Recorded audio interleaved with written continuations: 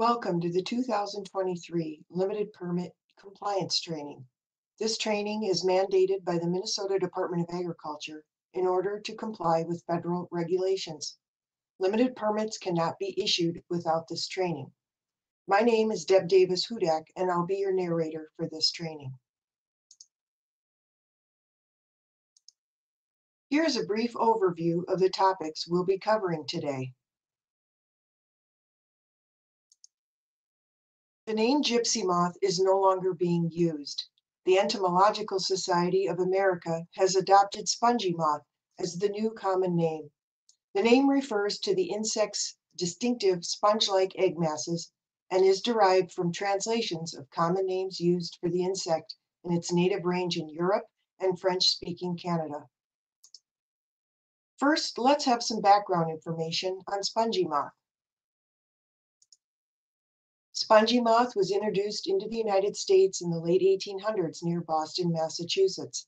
150 years later, spongy moth has spread to the central United States.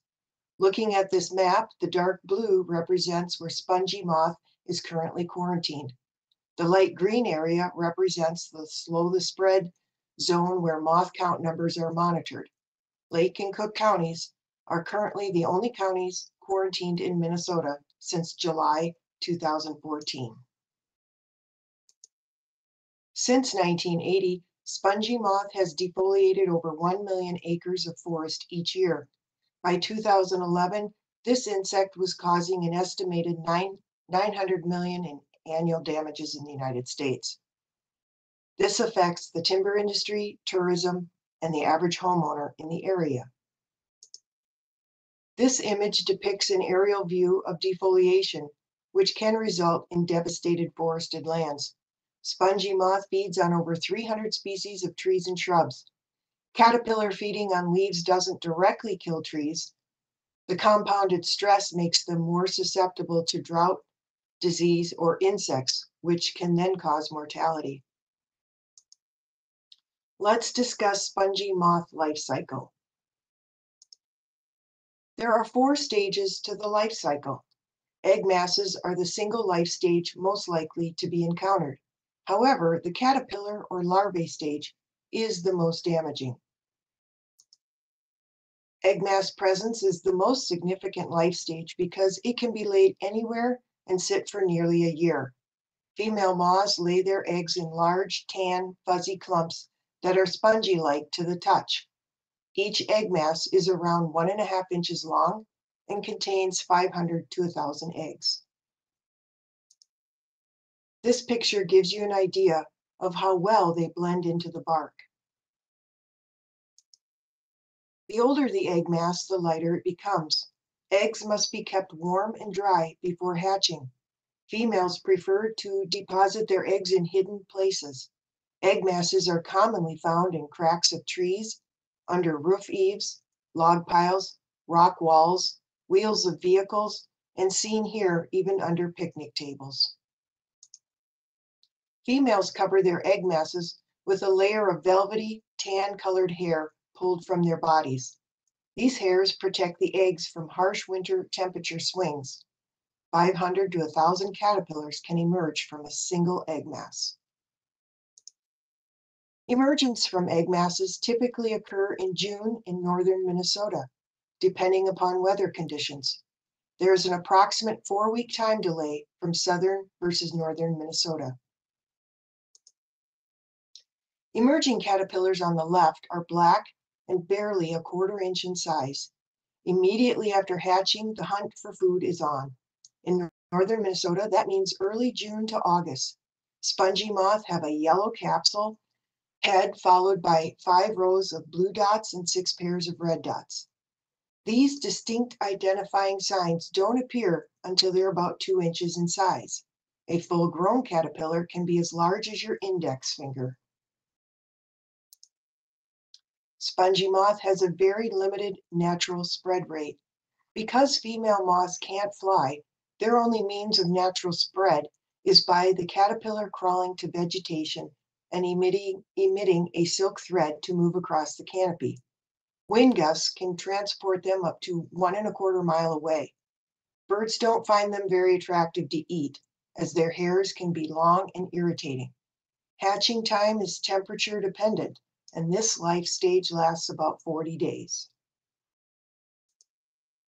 When trees are continually stressed, they become susceptible to other pests, such as our native borers or diseases. A healthy stand of deciduous trees can recover from defoliation, often sending out another, smaller flush of leaves. This added stress won't kill them if they're healthy and not drought, diseased, or insect stressed.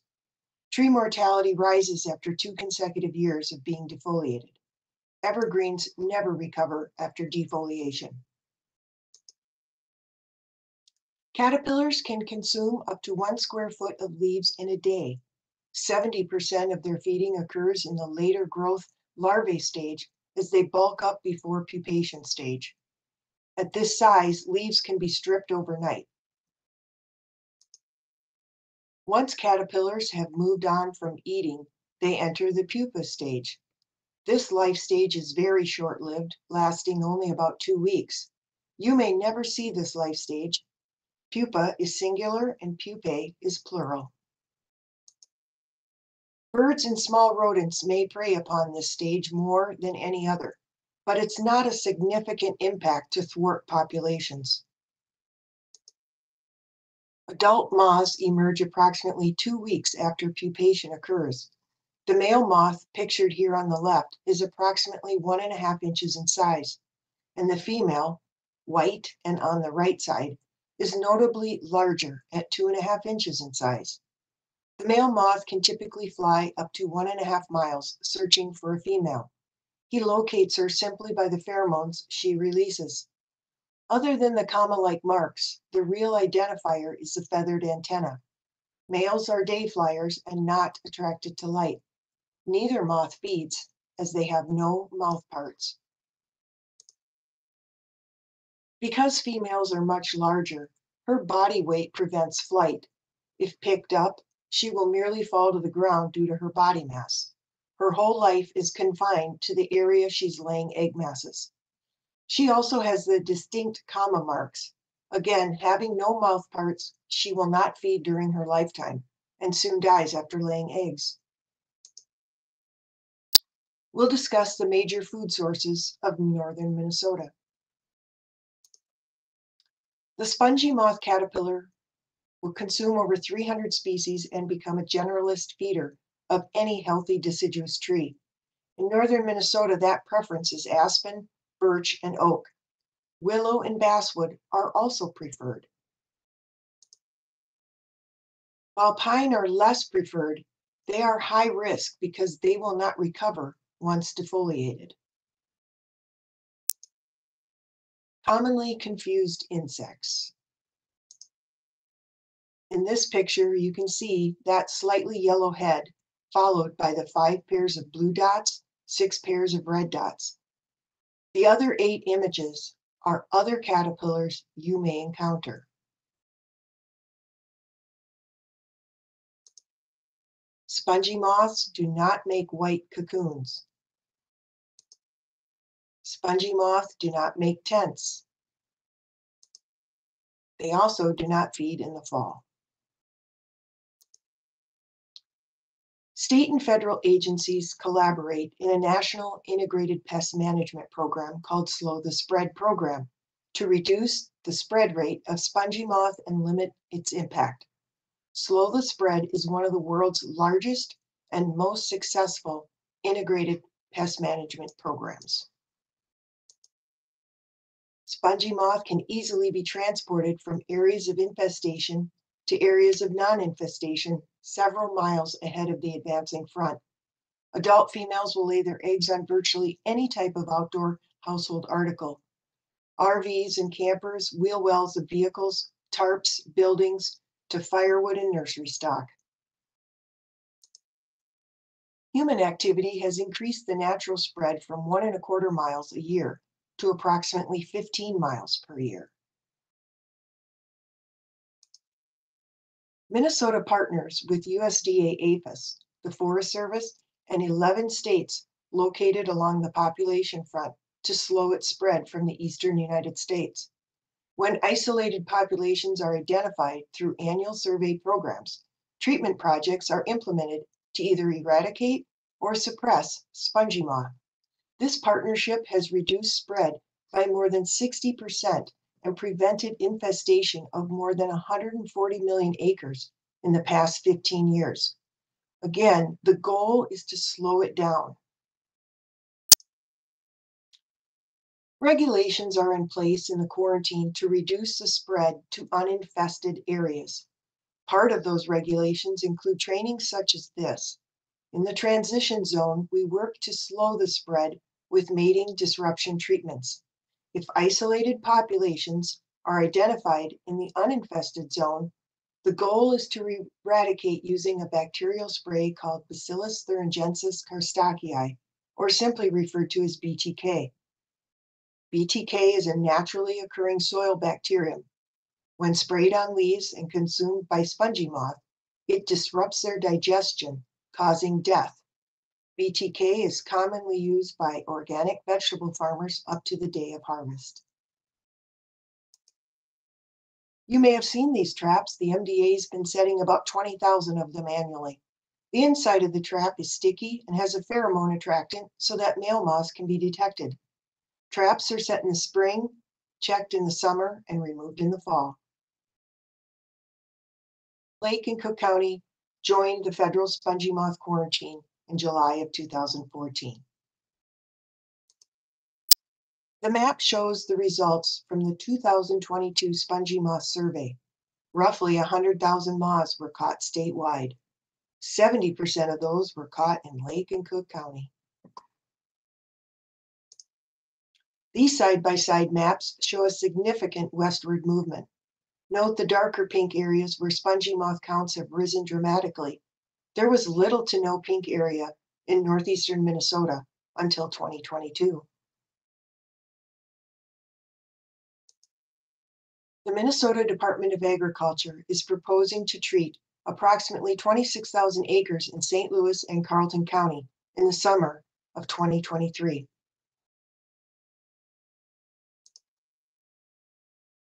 Spongy moth is a serious invasive forest pest that requires a quarantine to slow its spread. This federal quarantine limits the movement of certain items out of a designated area and can be weather dependent of the winter before. Quarantine is a tool in managing and slowing movement across the United States and Minnesota. Again, in Minnesota, Lake and Cook counties were added in July 2014. If you are interested in hauling from Wisconsin to Minnesota, you'll need to reach out to USDA and obtain a federal compliance agreement. Regulated articles can be moved within the quarantine. You cannot move out of the quarantine without proper certification. Quarantine violations occur when companies or individuals transport regulated articles out of the quarantine area without the appropriate documentation and can result in civil or criminal penalties. All life stages of spongy moth are regulated. Pulpwood and nursery stock, logs, firewood, bark, and bark products are all regulated. And any other means. Minnesota has an active public relations campaign for signage, brochures, and a checklist on our MDA website to educate travelers and homeowners about this spreading pest. Movement in Minnesota. There are two documents in which to travel out of a quarantine. A limited permit has the least responsibility associated with it. The receiver accepts all of the responsibility. Saw bolts, pulpwood, and bark for fuel must be accompanied by a limited permit when leaving spongy moth quarantined areas. Accurate statements are used when you have a compliance agreement and the receiver has a compliance agreement. Sometimes the word treatment can be confusing. The definition here pertains to inspection. To repeat, the limited permit is the travel document for transporting pulpwood, saw bolts, and bark for fuel to a receiving facility. The responsibility under the limited permit falls to the receiving facility. They agree to processing requirements that minimize the risk of introductions at their site. Under their compliance agreement, they agree to treat any infestations at their site as a result of handling regulated materials. Under state and federal guidelines, you must attend training such as this to obtain this permit.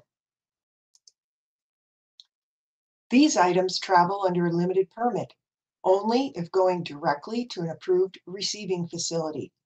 This approval means that they maintain a current compliance agreement with MDA and accept 100% full responsibility. It is important that you check with the facility in which you plan to transport pulpwood, sawbolts, or biomass to assure that they are under an MDA compliance agreement prior to your transporting regulated materials. Blandin, Boise, Minnesota Power, PotlatchDeltic, Sappi, and Savannah Pallet are the only pulpwood, sawbolt, and bark for fuel receiving facilities that you can deliver to using a limited permit. Businesses with a pulpwood, sawbolt receiving compliance agreement accept the risk and mitigation responsibilities that come with spongy moth quarantine regulations. Under specific guidelines, best management practices, and standard operating procedures, the risk of spreading spongy moth is reduced. This high level of responsibility allows you to travel under a limited permit to their site. It's very important to accurately fill out your limited permit, as the compliance agreement holder is periodically audited by state and federal officials. To recap, pulpwood requires a limited permit, leaving the quarantine, going to a receiving mill with a compliance agreement. Sawbolts require a limited permit, leaving the quarantine, going to a receiving mill with a compliance agreement. And bark for fuel, going to a receiving mill with a compliance agreement. A limited permit must be filled out accurately and entirely. They expire annually on April 30th. DNR stubs or scale tickets are not acceptable. The deadline for limited permit application is April 25th. Please expect to receive your limited permit electronically. Again, a limited permit is used only when going to an approved receiving facility. An accurate statement is the travel documentation when you have a compliance agreement with MDA and wish to transport to a receiver that also has a compliance agreement. Both the transporter and the receiver must have compliance agreements. 100% visual inspection is required by both parties. Under an accurate statement, you can transport saw logs, firewood, and landscape mulch. Holiday greenery, nursery stock, interstate movement must all be under a compliance agreement. For interstate movement, you need to contact USDA. Here's an example of an accurate statement that accompanies loads of regulated material out of the quarantine to the specified receiving facility. Again, both parties have a compliance agreement here, and the transporter is using the accurate statement to travel with. Mitigation occurs when both parties take on the responsibility that no spongy moth life stages are leaving the quarantine. These trainings are not just about paperwork. It's about the action or actions being taken and where the action is needed in the process. The long-term goal for all of us is to slow the spread, and these protocols assist with that. Let's review. In summary, limited permits allow for the movement of pulpwood, sawbolts, and bark used for fuel and can only be received by Blandin, Boise, Minnesota Power, PotlatchDeltic, Sappi, and Savannah Pallet. Saw logs, firewood, and landscape mulch all require a compliance agreement and travel under an accurate statement. A limited permit is not valid here. Feel free to take a picture of this slide with your phone. It's a great reminder of what you need and for which regulated article requires which documentation.